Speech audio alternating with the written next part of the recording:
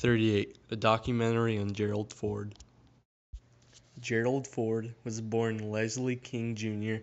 in 1913 in Omaha, Nebraska, before taking the name of his stepfather in 1916. He would attend the University of Michigan and was a star player on the football team, and attended Yale Law School in 1935. During World War II, Ford was a lieutenant commander in the Navy, serving on the USS Monterey. As for politics, Ford was a representative for Michigan for 25 years and became the House Minority Leader in 1964. Before becoming president, he was appointed to the vice president position after Nixon's vice president, Spiro Agnew, had resigned amid the Watergate scandal. Gerald Ford's domestic career was plagued by inflation, unemployment, the energy crisis, and battles with the Democratic Congress. The main problems that Ford faced were inflation and unemployment, which had caused the economy to slump into a recession, which Ford himself described as economic production falling and unemployment rising. His solution to the recession, and thus the inflation and unemployment, was simple: cut taxes and reduce government spending. Unfortunately, he was challenged all the way by the Democratic-dominated Congress. The two sides did not see eye to eye in how to run the country. They did make some progress, such as the Revenue Act of 1975.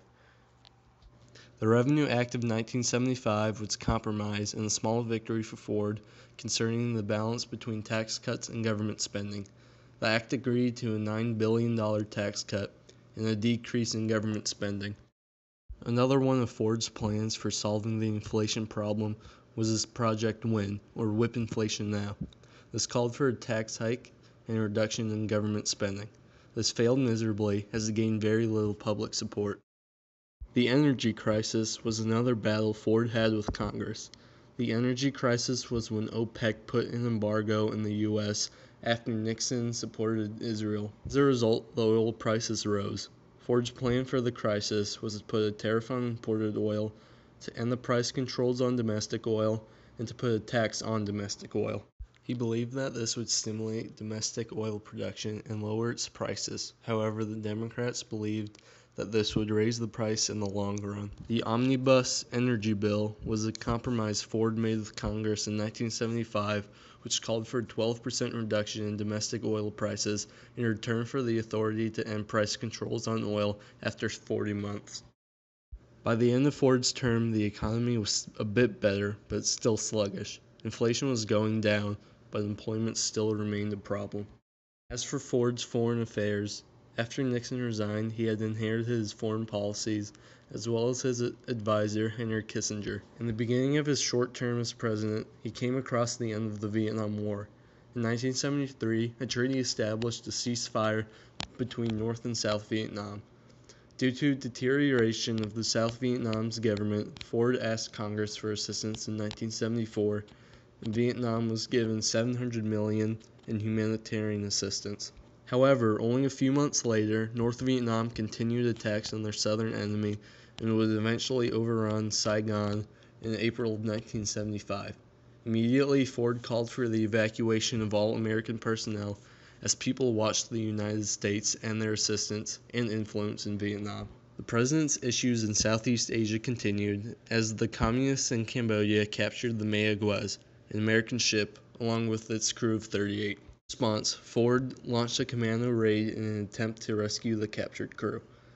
However, 40 Americans would die in the operation, but the crew members were all released and the ship was returned. Ford described the operation as a success, and as a result, his approval rating went up 11 points, although critics of him claim that the loss of life in the operation was not worth the risk. Lastly, the most notable item within Ford's foreign policy was the continuation of détente. Prior to Ford, Nixon wished to lessen the tensions with the Soviet Union during the Cold War, which is where this term popped up. To continue that policy, Ford met with Leonid Brezhnev and other European leaders in Helsinki to sign the Helsinki Accords. The Accords recognized the boundaries of European nations which were established after World War II, and they also supported human rights. The Helsinki Accords would be responsible for the creation of the Human Rights Watch. Ford's presidency was marked with infamously pardoning Nixon of the accusations of the Watergate scandal. While not making a large impact on the United States, Ford continued the ways of the Nixon administration in both domestic and foreign affairs. However, as he left office, the American public agreed that his nickname of Mr. Nice Guy was well-deserved, and he was able to restore order into politics and honor into the White House.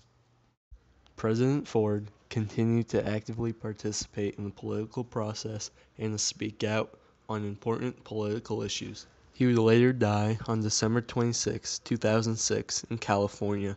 He was 93.